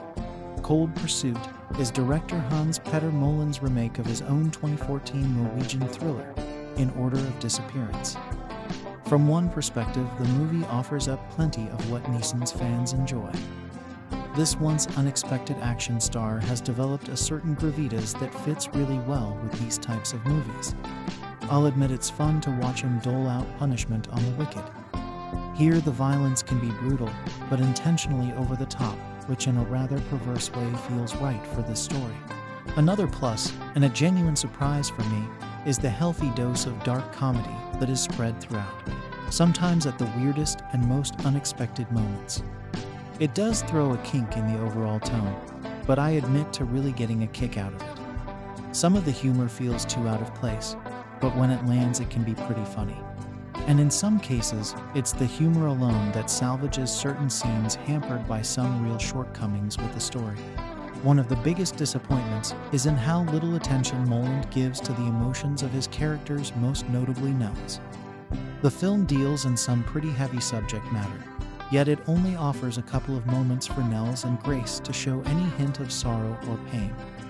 And as he starts offing Vikings low-level thugs, he does so in the most detached and dispassionate way. It basically throws away the emotional weight Neeson's character desperately needs. And as I said, Laura Dern is squandered in a truly thankless role. There is a real opportunity to explore grief through them, but Moland doesn't seem at all interested in that. Moland and writer Frank Baldwin throw in other narrative pieces that aren't given enough attention to matter. There's a wedged-in-custody battle between Viking and his ex-wife Julia Jones. We also get a Native American drug gang that the movie seems to want to do some interesting things with, but who end up serving as little more than a plot device. So where do I land on Cold Pursuit? On one hand, it offers up more of Neeson's early-year revenge-fueled action. Plus, the unexpected dark humor adds a wacky layer that I enjoyed far more often than not. On the other hand, you have the emotional blandness of the lead character and pretty much everyone else we see. They all operate at the exact same temperature. Sometimes it's a struggle to find the humanity in anyone. And that's without getting into the ending and the head-scratching loose ends it leaves dangling. So I land in the middle, completely aware of the movie's sense of uniqueness, but also bummed at how it misses a mark it could have easily hit. Cold Pursuit is not taken. It's not any of Liam Neeson's action thrillers, and it's not trying to be. If anything, Cold Pursuit, Hans Petter Moland's adaptation of his 2014 Norwegian film In Order of Disappearance, is a parody of the revenge film that has little patience for characterization or relationships. Rather than dive into the interior lives of its characters, Cold Pursuit relishes the thinnest of motivations to rack up a body count. Moland and screenwriter Frank Baldwin revel in the absurdity of the revenge movie, and they make the most of poking fun at its conventions in darkly comic fashion. If you're expecting a straight-faced thriller, you won't find it here. Instead, you'll have a blast watching Moland toy with the genre. Nels Coxman Neeson is a snowplow driver and 𝐾𝐽, Colorado Citizen of the Year. He lives a simple life with his wife Grace Laura Dern, until their son Kyle Mitchell Richardson turns up dead from a drug overdose. Nels knows his son wasn't an addict, and his suspicions are confirmed when he learns that Kyle was actually murdered by a gangster named Speedo Michael Eklund. This leads Nels up the ladder of criminals, who are led by the health-obsessed Viking Tom Bateman. Nels' actions end up igniting an all-out turf war between Vikings men and the local Native American gang. Meanwhile, local detective Kim-Emmy Rossum and her partner Jip John DeMann are always about 3 steps. It may take a few moments to get on Cold Pursuit's wavelength. After all, there's nothing funny about grief-stricken parents who have just lost their only son to an apparent drug overdose. But for Cold Pursuit, the joke is that any vigilante justice is possible outside of movies.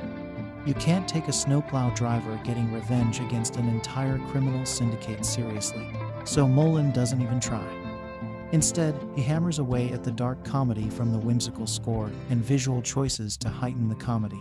For example, in the scene in the morgue where Nels is grieving over his son, Moland shoots it so that when someone hands him his son's things, you just see an arm holding a bag come into frame. It's meant to be funny, and so is the rest of the movie. Once you accept Cold Pursuit as the dark comedy that it is, the film is a blast where its only real hurdle is in how to keep the story going. If you just have Liam Neeson murdering thugs one by one for 2 hours and disposing of their bodies, that gets repetitive. In order to keep the movie funny, the plot has to sprawl outwards, bringing in Nels' brother and former criminal Brock William Forsyth, bringing in the Native American gang, bringing in the only 2 cops working on a series of murders, and so forth. For Cold Pursuit, intimacy is the enemy. You never know Kyle as a person, or really even Nels. Their relationship is defined only as father and son. For Moland, the comedy is in the canvas, And if you try to make it personal and specific, then you have to ditch absurdity and go for reality. Everything Cold Pursuit does is to mock the genre and the glamour of criminality. All the criminals have silly nicknames, and you can't help but bust out laughing when Neeson growls, "Where do I find this Santa?" When Nels has to call in a hitman for help, he puts the guy up at a dingy motel because there's a convention in town and all the nice hotels are booked. One of Vikings' hitmen plays fantasy football, but also wants to put Cleveland Browns players on his team out of loyalty, which is both hilarious and sad. Cold Pursuit comes right up to the line of being a thriller spoof and then spits over the line. One could argue that Cold Pursuit is much longer than it needs to be, and I can see that argument. All of the energy of the film comes from Nels, and when you leave him, you either rely on the scenery-chewing Viking, and to be fair, Bateman is a lot of fun in the role, the cops, or you're with the Native American gang. For a movie that hits the ground running, it's odd to see it slow down for plot reasons before picking back up with the next ridiculous death. And ridiculous death is the heart of the movie. I can easily see Moland watching Neeson run around a taken film and think, who are all of these people he's killing? Sure, they're criminals, but isn't this taking things a little far? Most revenge thrillers have an element of the absurd inherent in the nameless thugs who get mowed down.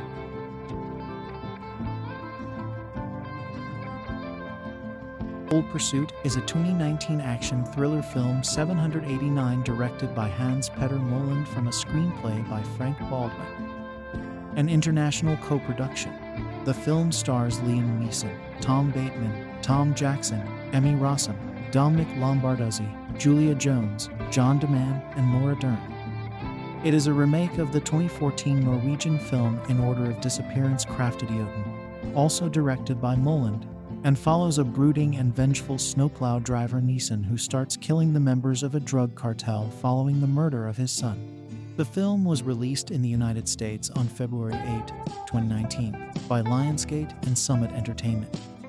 It grossed $76 million worldwide and received generally positive reviews from critics, who praised Neeson and Jackson's performances, action sequences, and dark humor. 10. Casted it.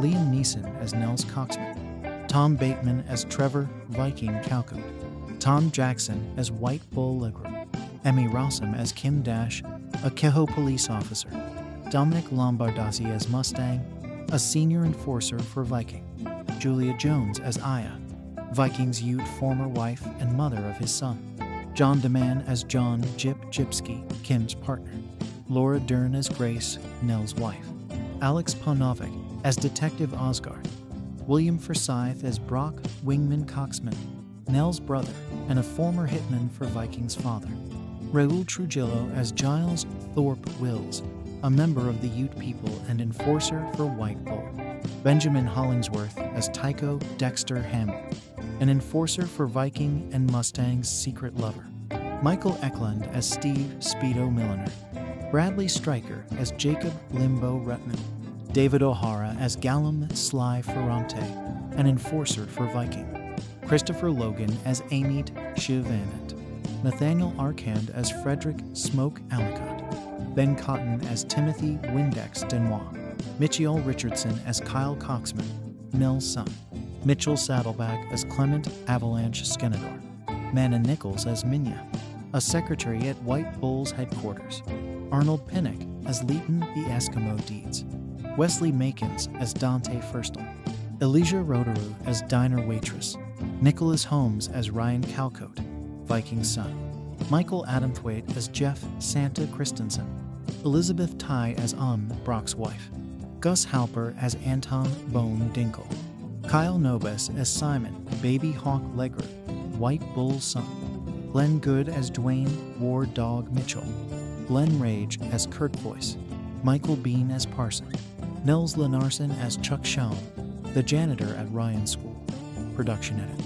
The participation of actor Liam Neeson, director Hans-Peter Moland, and producers Michael Schomburg and Studi Ockenel in making the film, originally titled Hard Powder, was announced in January 2017-11 in March 2017. Dominic Lombardozzi, Emmy Rossum, Benjamin Hollingsworth, Laura Dern, William Forsythe, Julia Jones, and John DeMann joined the cast of the film 121,314,151,617. The next month, Alex Paunovic joined TAN.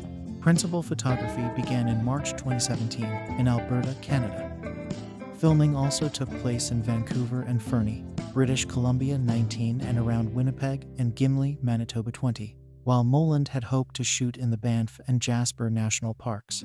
The permit was denied by Parks Canada, which cited concerns about the film's environmental impact and over the depiction of the First Nations gangsters led by Tom Jackson's character.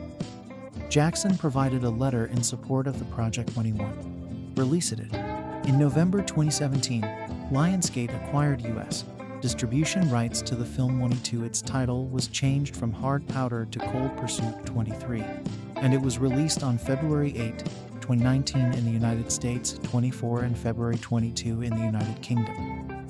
The film's February 5, 2019 red carpet premiere was cancelled because of comments made by Neeson the previous day regarding a past incident in his life, which some interpreted as racist. 25. The film was released on Ultra HD, Blu-ray, DVD, and digital download in the United States on May 14, 2019 by Lionsgate Films. The region of Blu-ray is released as a 2-disc Blu-ray and DVD package. 26 Studio Canal released it in the United Kingdom on June 24, 2027. Reception edit. Box office edit. Cold Pursuit grossed $32.1 million in the United States and Canada, and $44.1 million in other territories, for a worldwide total of $76.2 million, against a production budget of $60 million too. In the United States and Canada, Cold Pursuit was released alongside What Men Want, the Lego Movie 2, the second part, and The Prodigy, and was projected to gross $710 million from 630 theaters in its opening weekend. 28. It made $36 million on its first day, including $540,000 from Thursday night previews. It went on to debut to $11 million, finishing third, behind the Lego Movie 2, and What Men Want. 30 in its second weekend, the film fell 45% to $6 million, finishing sixth, 31, and then $3 million in its third weekend, finishing 832. Critical response of it.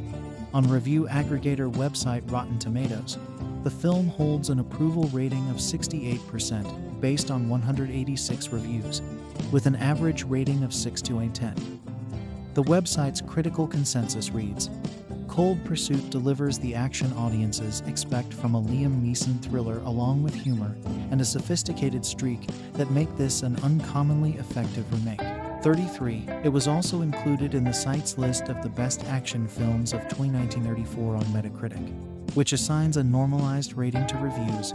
The film has a weighted average score of 57 out of 100, based on 39 critics, indicating mixed or average reviews. 35 audiences polled by CinemaScore gave the film an average grade of B on an A+ to F scale, while those at PostRac gave it an average 3 out of 5 stars and a 42% definite recommend. 3036.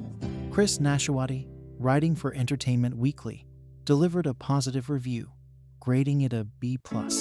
If Cold Pursuit sounds like Murder by Numbers Liam Neeson Mad Libs, well, it kind of is. But what sets Cold Pursuit apart from its predecessors is its tone. It has the jokey, self-amused vibe of an Elmore Leonard novel or one of those arch, wannabe Tarantino knockoffs that sprouted up like toadstools in the wake of Reservoir Dogs and Pulp Fiction and were quickly forgotten.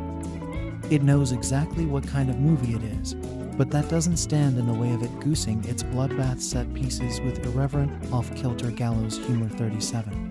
Richard Roper, writing for the Chicago Sun-Times, praised the film, awarding it 3.5 out of 4 stars. As characters with nicknames such as Sly and Mustang and Smoke and War Dog and Shiv and Drano enter, and often quickly exit the picture, Cold Pursuit moves forward with the assured and deliberate force of Nell's massive snowplow. And with Neeson Els at the wheel, Cold Pursuit is one fantastically hot mess of a movie. 38. 𝐏𝐤𝐴𝐺𝐸. Cold Pursuit was nominated for Best Action or Adventure Film at the 45th Saturn Awards, losing to Mission. Impossible fallout citation needed. Controversial. Liam Neeson was accused of racism after an interview with The Independent at a press junket for the film. Published in February 2019, 𝐌𝐸 Neeson explained his character's primal anger to the interviewer by recounting an experience he had many years ago.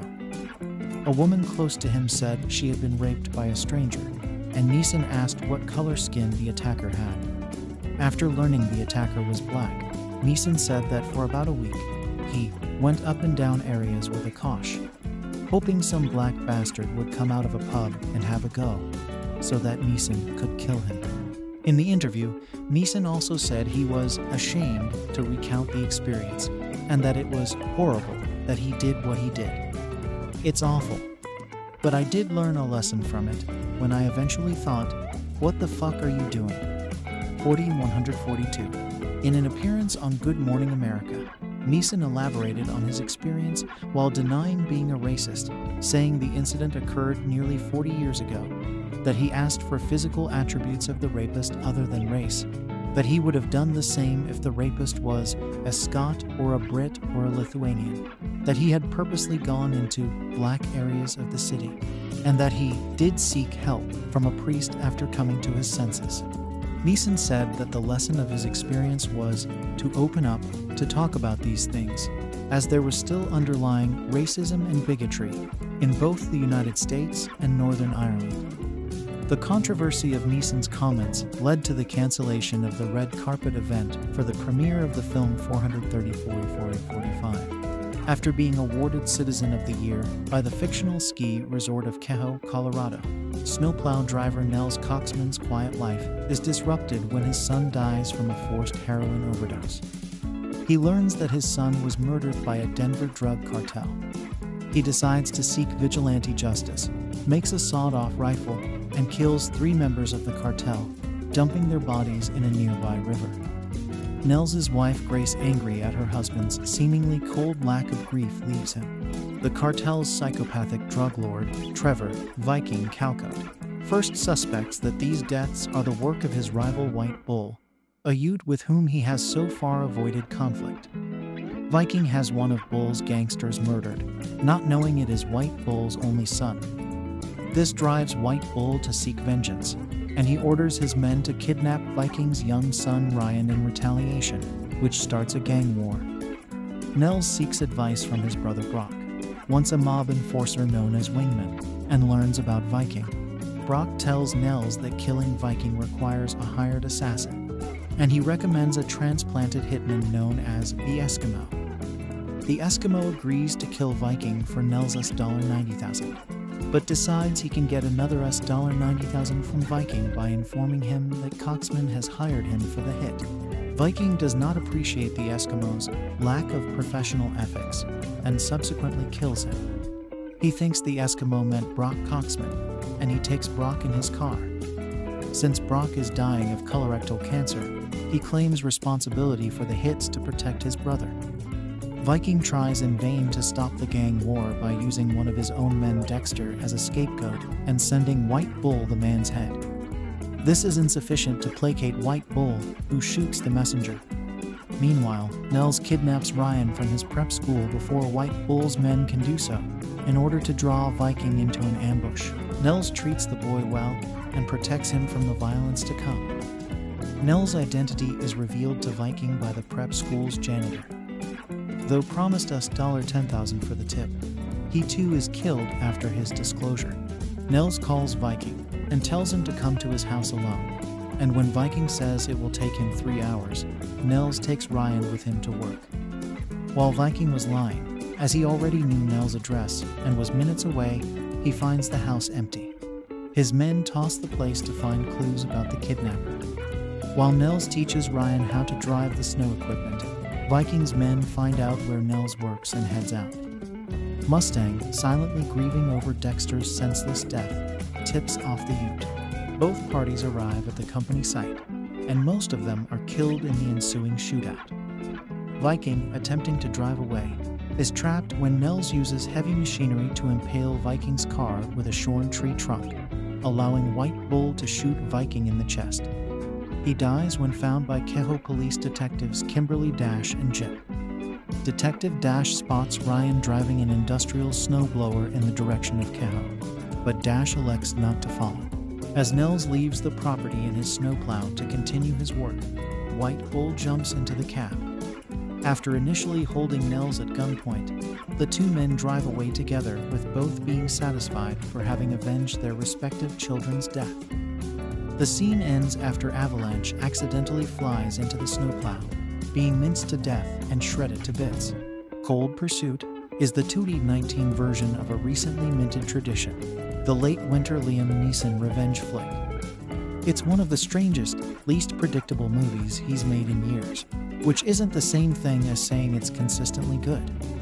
Based on the Norwegian movie In Order of Disappearance, and directed by the same filmmaker, Hans Petter Moland, it's a fragmented, meandering tale in which Neeson's character, a Kehoe, Colorado snowplow driver named Nels Coxman, gets a taste of vengeance and becomes a glutton. At times it plays less like a self-contained movie than a couple of episodes of a TV series that don't quite add up the way you wanted them to. It's a shame that it isn't better. At its best, it plays like a wry critique of this unexpectedly lucrative period of Neeson's career, and a borderline spoof of the genre as a whole. Advertisement.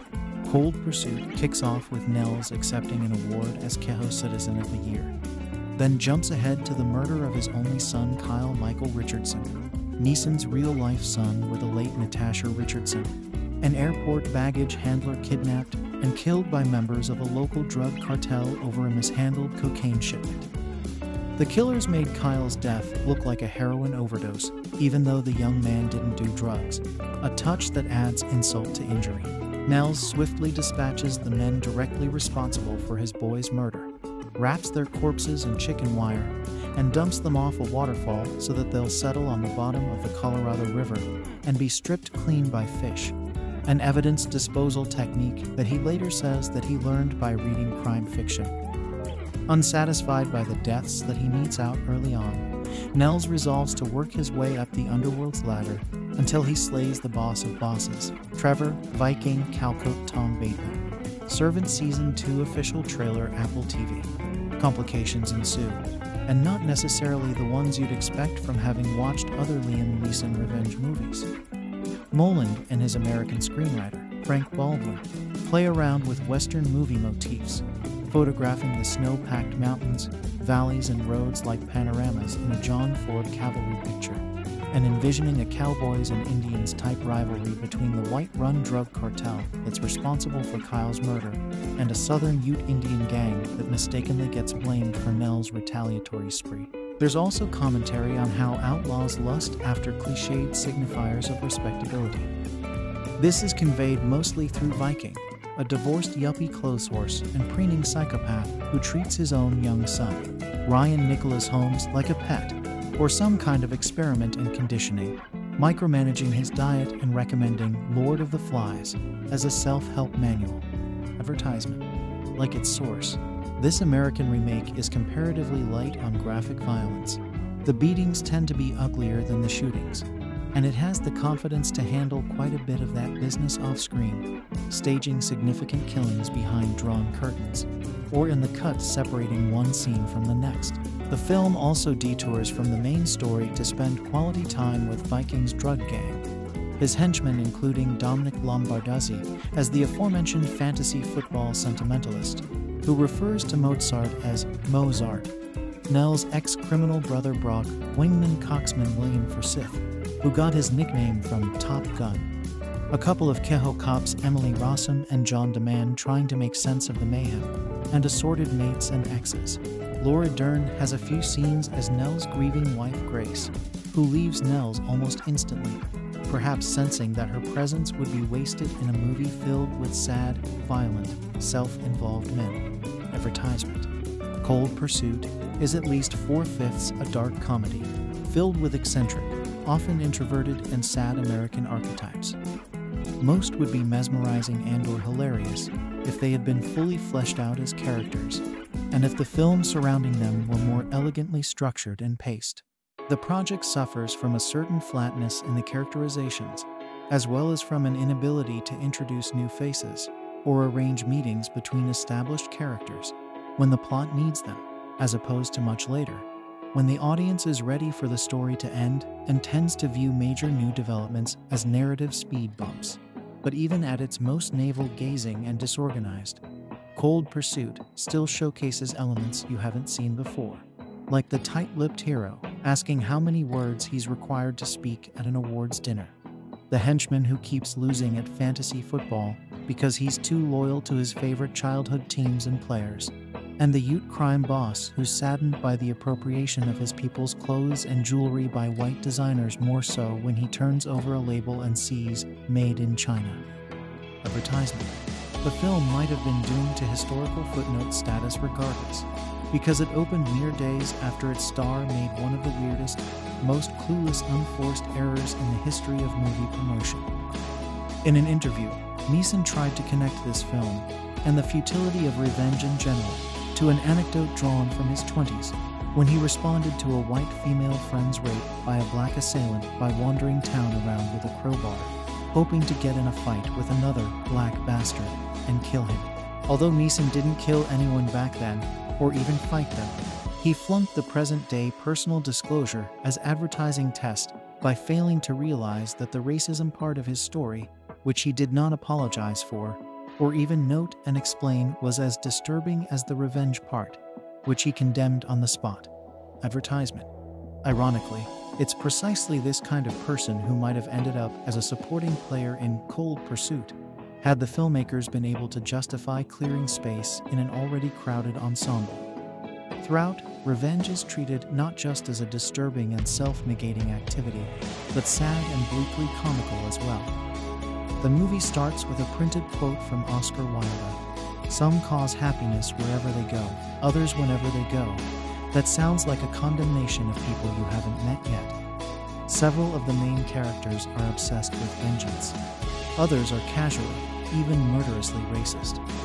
It's clear not only that revenge can never satisfy them, but that they are incapable of seeing their own flaws, and that their tribal myopia and obsessions with honor and vengeance are ways of distracting themselves from the bone-deep knowledge that they failed the same people whose bodies or memories they're hell-bent on defending. The wintertime Liam Neeson sad dad action thriller for 2019, Cold Pursuit, is just like most of the previous specimens and also completely different. This time, instead of rescuing a daughter, as he did in Taken, the bellwether of this beloved, or at least unavoidable subgenre, Neeson is avenging a son. His character, Nels Coxman, is not a globe-trotting assassin with a highly specialized set of skills, but rather a humble Colorado snowplow driver. For an amateur, Nels is awfully good at killing, and he takes to it with a grim determination that could easily be mistaken for enthusiasm. Neeson's recent revelation, in a newspaper interview, that he once came close to acting out his own racist revenge fantasies, might spoil some of the fun. For his part, the director, Hans-Peter Moland, is clearly having a blast. Why else would he have bothered to remake his film, In Order of Disappearance, 2016, in which Stellan Skarsgård played a Norwegian snowplow driver named Nils Dickman? The screenwriter on this version is Frank Baldwin. Nels's methodical, bloody extraction of payback